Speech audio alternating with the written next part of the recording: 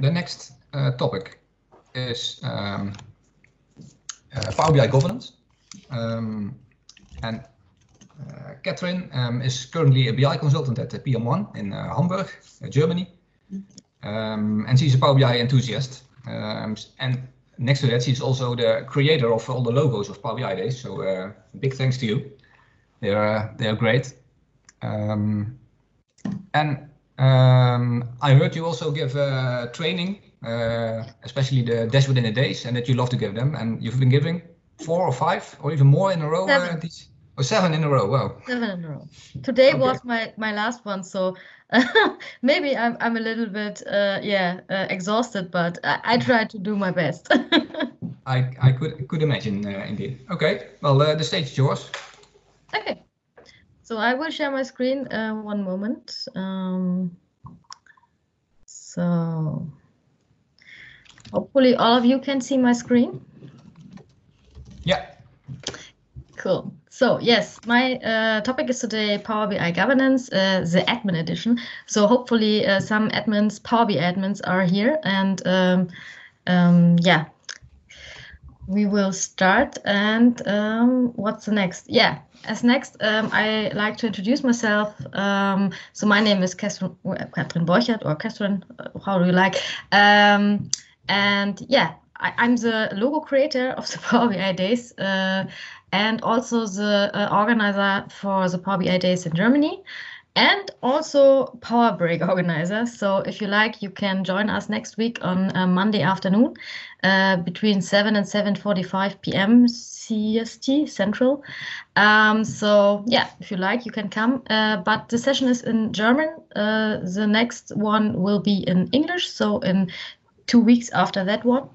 And yes, what can I say about me? I lived in the abbreviation stands for different, I don't know how you will call it, regions in Germany. So it's Mecklenburg, Niedersachsen, Hamburg, and Schleswig-Holstein.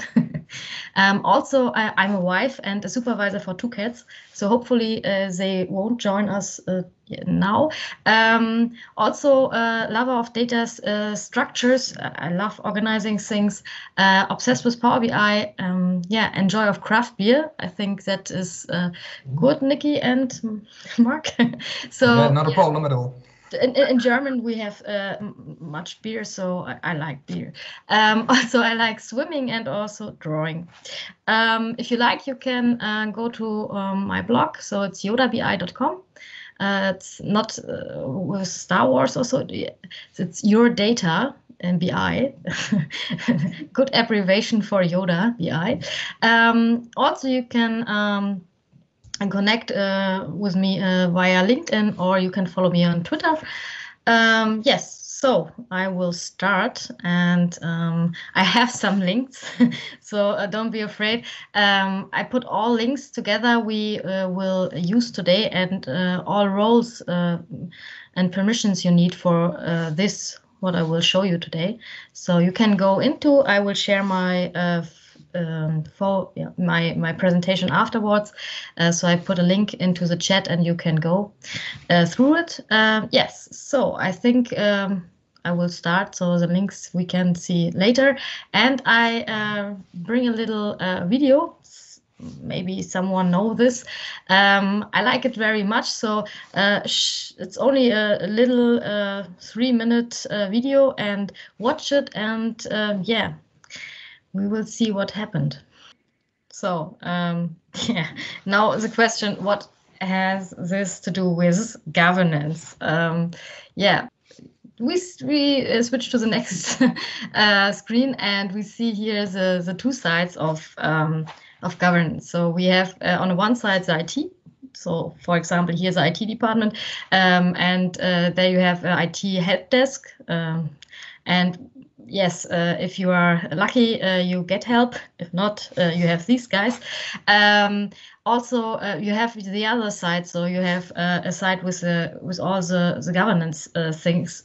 So for example, SLR, so service level agreements, or audit logs, guidelines, community, etc. So you have you must think of both sides in the governance. And yes, I marked these ones because if they had in the video before these guidelines, or is there a leadership or a help support, then you will get a better support and quicker answers. And yes, so if someone knows the yes, this series. So this is IT crowd, and so you need someone who can put this together. And in this case, is it Jen, so from IT crowd, and she is a relationship manager, and she is responsible to connect the IT department with the other departments. And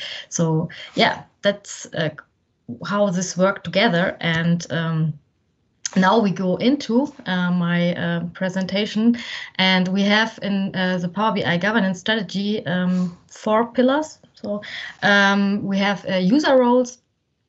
I think this is clear. It's an important aspect of the governance strategy, and you have several roles. So, for example, the Power BI admin, data analyst, report analyst. I think Reza wrote a great blog post about it today and posted it on Twitter. So maybe someone like to read it. It's very good. And next one, we have processes and guidelines. So processes are also an important thing of the governance strategy. So you need guidelines and processes to lead all the things. For example, you like to get an account for or a license for Power BI. So who is responsible for it? So you need someone who is a leader in this case, and you need someone who knows all the stuff. And for example, here in processes and guidelines, we have, for example, deployment process, publishing process, and so on.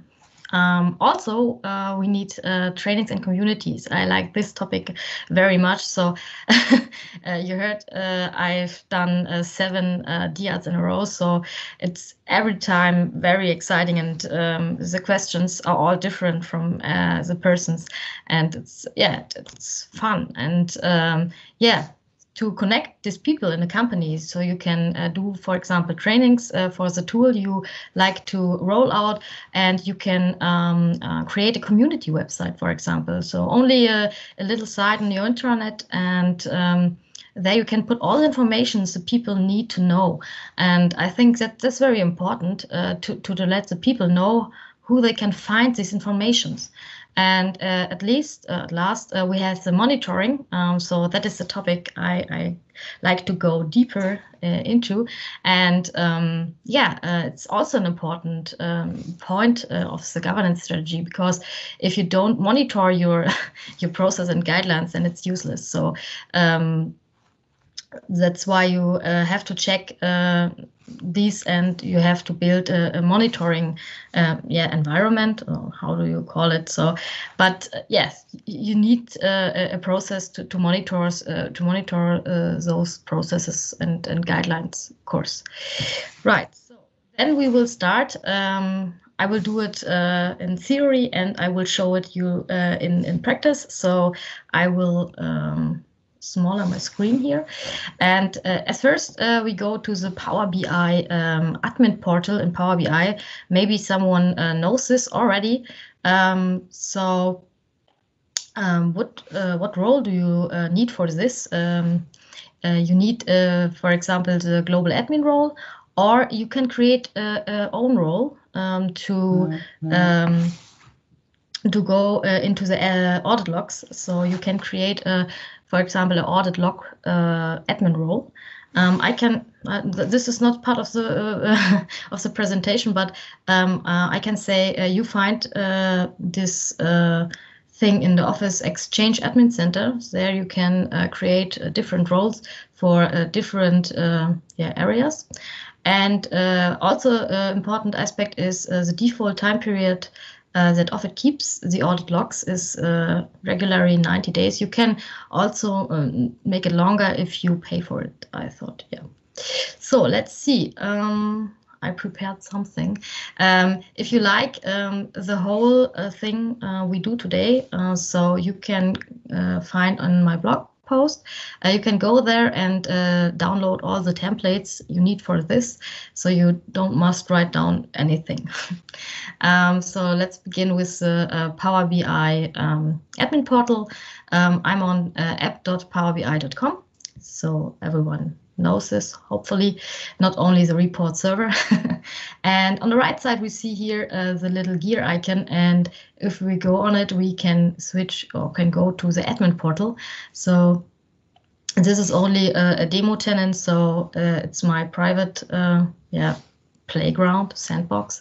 And here you can see the audit logs. So you must switch it on. By default, it's not on, so you must be sure that it's on. And then you can go to directly to the admin center, where you can find the audit logs. So everything in the tenant is, it will be tracked, and if someone delete a report or a dashboard or uploaded something, and also you can track if someone used a free trial for Power BI license. So that's also a topic which I had on a blog post on my website. So you can go also into this. It's very interesting to see how many people are use the free trial in your company, and only to see if they use it and what has happened if the free trial is running out. So I think that's very important, because after that they have no they can't use the reports they have created in other work spaces, and the report will be useless after that, after the period of the license. So and okay, then let's go on. As next in my presentation, I will see here the notification alerts.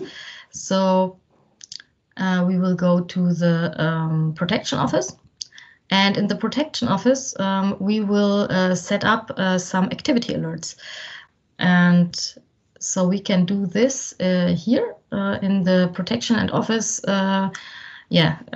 suite. And it's a little bit weird, because in the German edition, you can go to the home area, and there you can find a shortcut to this area here. But in the English version, it's no shortcut there. So you must paste in this URL to get to this area. That's really weird, but I don't know why. So don't ask me. I don't find out now why it is so. Yes, so here you can set up some activity alerts. For example, if you like to track the publish to web notifications. So publish to web is a very delicate thing, I would say, because if you are in the Power BI tenant and you aren't enable these function, people are or people can publish reports with sensitive data to the web. And the problem here is that these reports can find by everybody on Google because it's indexed. And it's really easy if you know how. You can paste in the search theme here in the bar and can Google everything. So I think we have nearly 2,000 or over 2,000 reports or more in the web. So Ruth from Kerbal did a great blog post about this, and so that inspired me to do this, to automate these activity alerts, which inform you if someone in your tenant published a report to web. That you get an information automatically, and the person who published it also, so that the person is aware of don't publish any sensitive data to the web, because it can be found in Google, and you are informed that the person had published a report, so you can delete, for example, the embed code. And the embedded code you can find here in the tenant under embed codes.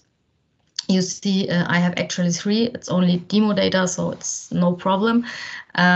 But if you have a big company and you like to monitor your users, so I think it's important to know what they do. And that's why I set up a new alert policy, for example, here. And then you can write down the term, for example, publish to web. And as next, you can search here the audit log for the activity alert. And if you here go to Power BI, you see many activities here. I think at the time are over 118 activities you can look for. 3 years ago, it was only 18 or 11. So you see it's very big what you can set up and activity alerts here. And as I said, I used publish to web. So I prepared something here, Power BI web notification, and the alert is for publish Power BI report to web. And as next, you see here is a little instruction you can do here. And what you need for this setup is audit log admin or global admin role. And also you need a license for Office 365. Okay, then as next, we must go to the, you must see how the notification looks like in your email. So for that, we will go to our Outlook. So after you set up this activity alert, it needs time. So I think 2 hours, 2 to 3 hours. And then you can test it and you can publish a report to the web. And then you will get, if you have here set up your email or you sign in your email here, you get an email, some information. It looked like this. We have detected activity related to one of your alerts. And you see here my activity is published to web report, and the user was Martina, and the item, so the report was a demo report 2. And I can also see the IP address and the timestamp. Okay, so I know this informations are there, and now I can go on and set up an Excel file to store my data, which I extract here from my email.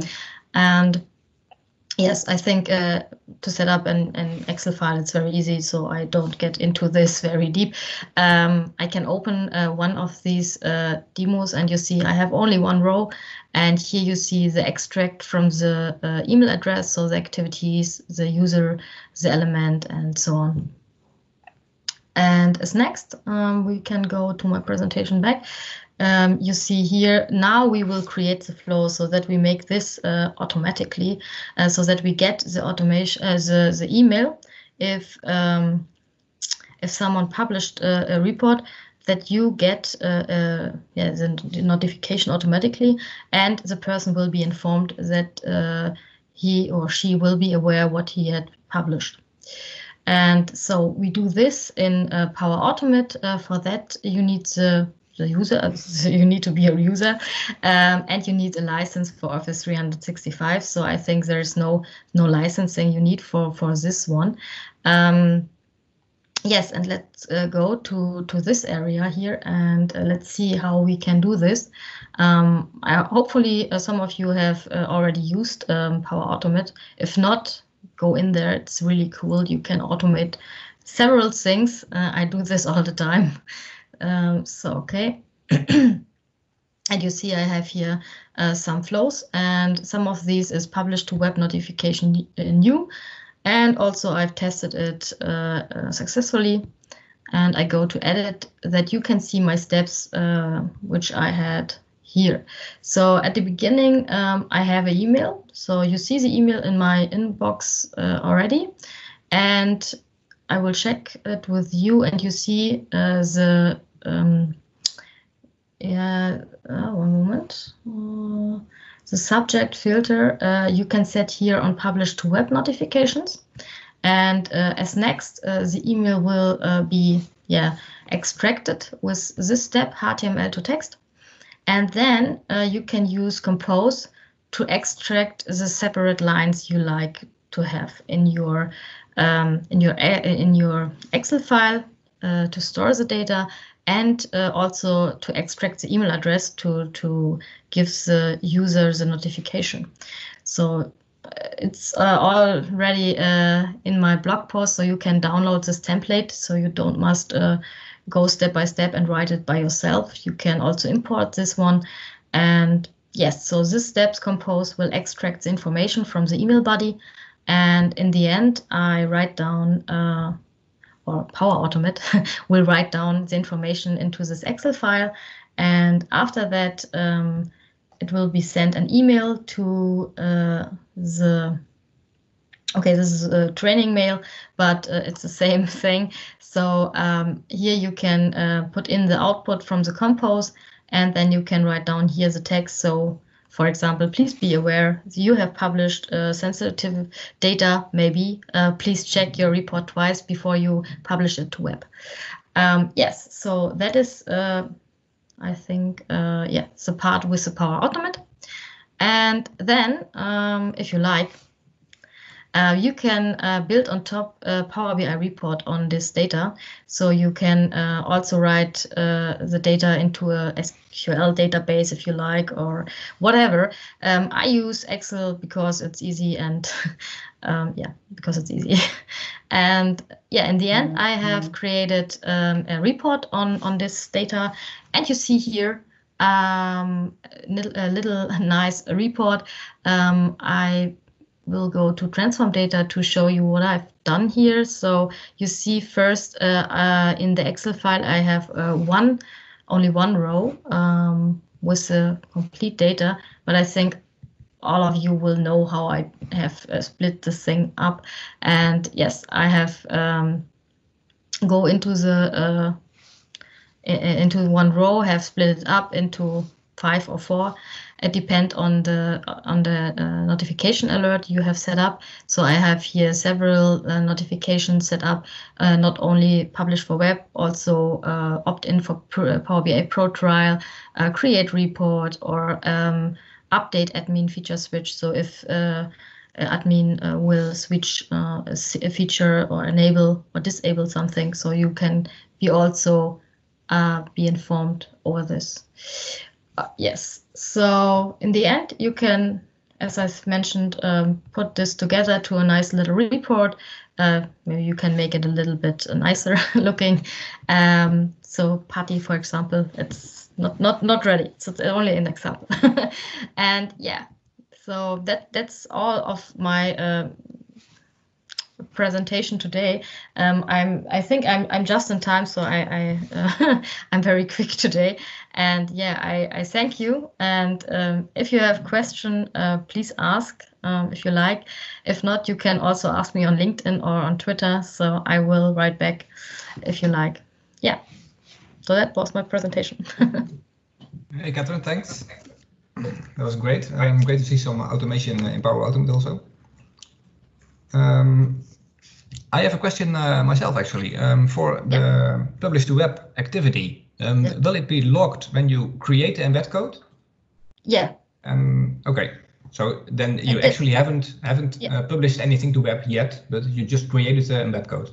If you published to web, then it automatically create an embed code. So and this will be logged in Power Automate in the Automate protection center. The audit log. Yeah. Okay, but then you still have to use that embed code somewhere to embed it into a website or no, you don't must embed it somewhere. So it is created, so it will be tracked. It's, true, but then you have the embed code for publishing it to web. Yeah. And then you have to use that embed code to publish it somewhere or to display it somewhere. I mean. No. So it is already published, because if you go to maybe I don't understand the question, but I will share my screen. Maybe I don't understand it, but let's see. So if I go to my admin portal and I go to my this is a bad decision to use this account, but you see here my embed codes, And I don't must embed this because it's already on the web. So if I go here, yeah, true, yeah. So it's on the web, and so you can find this very easy now if you Google it. So I will don't show how because that's not the point here. But I think yeah, you get it, right? Yeah, I understand. Yeah, correct. Other questions?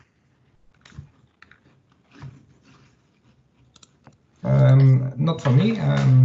There's nothing in chat. So if you have any questions, please let us know. We'll be around here a few minutes more. But yeah, of course. If not, I can go to dinner.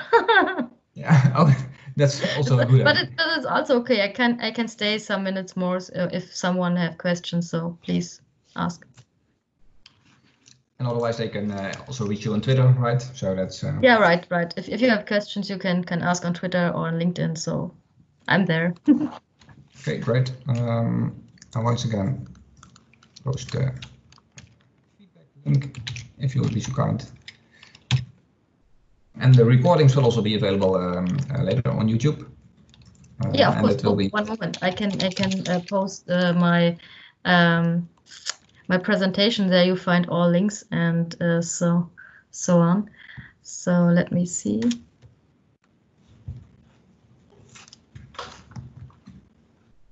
So there's my OneDrive link. So if you go there, you can grab or download the presentation and look it for yourself if you have the roles you need for this. Yeah, you need quite some access. So to set yeah, or you need someone who had access who can give you some permission. So yeah. Yeah, true. I recently set up the tenant settings activity. So if someone changes the tenant setting, then I will get an email. That's also a point in my presentation. Yeah, I have also tested, and you can also automate this and put it into the flow to trigger this and show it afterwards in a report in Power BI. Yeah, pretty cool. Okay, so with that, we'd like to close off then. Thank you for today. So as Kathrin said, next Monday there's another power break in German, and then 2 weeks later there's one in English. So if you'd like to join that, you're welcome to register at powerbidays.com also. And we are planning our next event in the beginning of August. I believe it's August 6th. When we have finalized the sessions, then we will put the event online also. So you will see that later. So with that, I'd like to thank you once again, and enjoy your dinner and your evening. Thank you. And see you all later. Yeah, see you later. Bye-bye. Okay, bye.